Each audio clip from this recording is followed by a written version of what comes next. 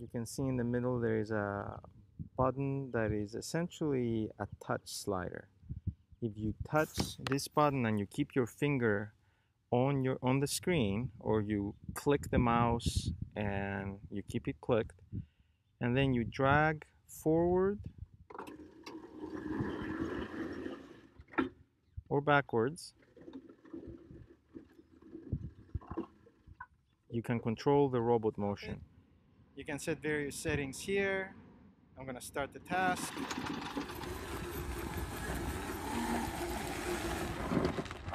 See it stop and avoid me?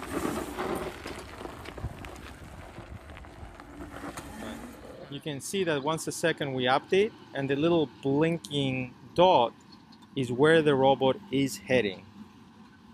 So you have an idea of what the robot is trying to achieve.